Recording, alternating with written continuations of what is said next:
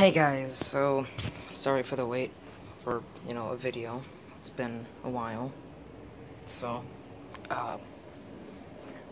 here it is, an update. So, here's the carpenter ants. Seem to be doing fine. It's the queen's chamber with the most ants to protect her. All of the, brood is in this room. Outside, I just fed them a cricket, so I have still been taking care of them, obviously. I just haven't uploaded anything. The spider tank, I'm gonna start making these spider tank videos somewhere else because it smells on the inside. So the grass spider made 2 homes, one over here and one over here, which is the big one. Super messy. Then you have Destroyer over in that corner. Sorry, my arm isn't steady. And then we have the other tank. Give me a second.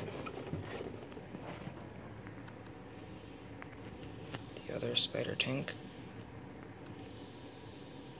Tons of babies. I did add one more female. 2 more females, actually. So yeah. Another batch of eggs. I'm gonna hatch the rest of these eggs. So I don't think they'll be able to hatch on their own. Okay, I'm gonna put that down.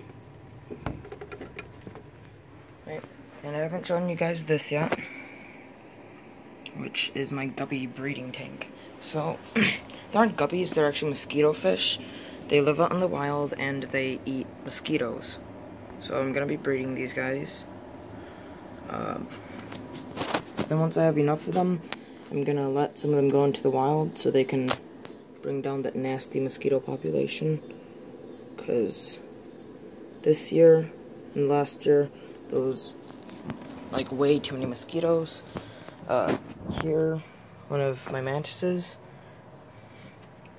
I never told you guys that they shed. His wing isn't messed up, he's like that. Little breathing hole. So this is the mantis eggs. As you already know about how they hatched everything before. And we have this guy, which sadly he fell while he was shedding, so his wings were messed up, but he's still growing strong and okay.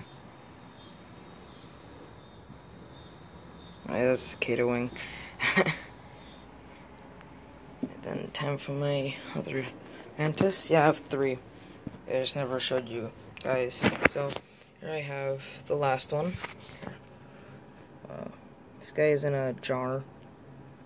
So the wings came out all perfectly. So yeah. I made this guy a better tank.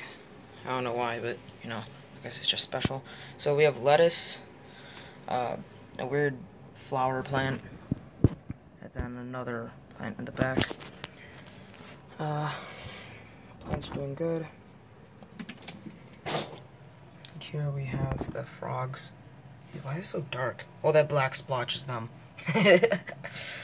So yeah, here's the tank. Both doing good. And in here is the speckled house spider. The one thing that I like about these, the cool thing, is that they're relative to the black widow. So I don't think I've gotten bitten by them before. If I have, it would probably be bad. It's not focusing, it's focusing on the background.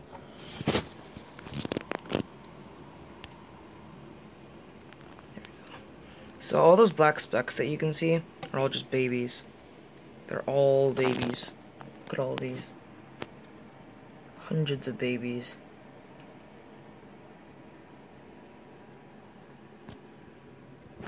So yeah. That's a new egg that it's sitting next to. Female.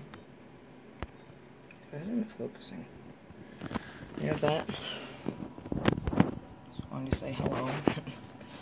And you're probably thinking about the ant queens. We have over here. Now the black ant queens have been doing better. The red ant queen, still nothing. It's kind of being a disappointment.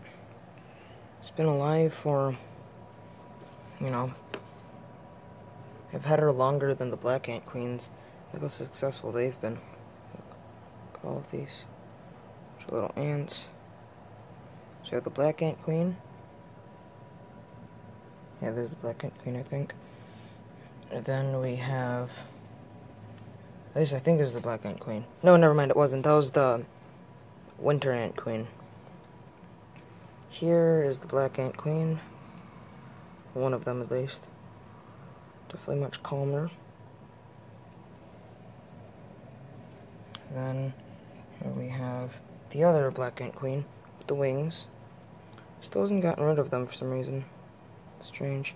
She does have a worker, though. She has a worker and some other things. I don't know why she hasn't, you know, gotten rid of her wings. Obviously,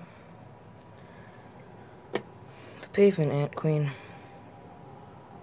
It's my favorite one because it's in the large test tube. Lots of workers. Queen's doing good. Tons of brood. I feed them like grasshopper legs because, you know, other things are too big. You have the other queen. Can't really see what's going on there. You can see the workers though. Feed them the legs. And last but not least, the last pavement ant queen.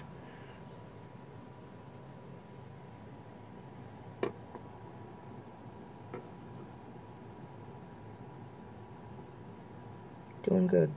Just getting a little freaked out because, you know, I took them out of their good space. Their comfy space. And something right here is a giant cricket. Oh shoot. Oh jeez. Okay, I won't touch that. Something I haven't showed you guys is my collection, which is that is a bald-faced hornet nest, bald-faced hornet nest, bald-faced hornet nest, and bald-faced hornet nest. These are crayfish sheds. Move this. That's much better. So there's a larger crayfish shed, and that's the one from the Christmas video. This is a blue swimming crab shell, some aluminum that I melted with some pennies. Don't tell anyone. It's illegal. I don't know why I did it. Actually, I didn't know. My neighbor told me that it was illegal, so I was like, oh, okay. So here we have a dragonfly, 2 mantis sheds, 3 different type of digging beetles. Then we have the bald-faced hornet. So that's what these things are. Look at that thing. I've gotten stung by one once. Like, think about a sewing needle, okay? And think of it being like red hot and it just poking you. That's how much it hurt. And it hit me in the pinky. My pinky swelled up for a bit. You know, it went away pretty quickly, but still, it hurt. So here is Korean moths.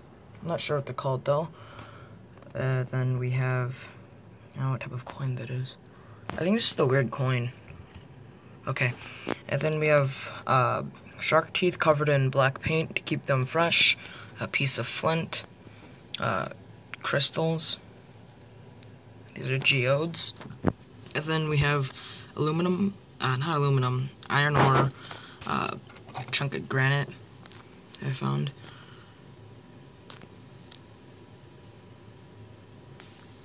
And then a block of obsidian. And right over here is a lobster head, a Dungeness crab head, and a giant shell. So yeah, see you guys in the next video. Bye.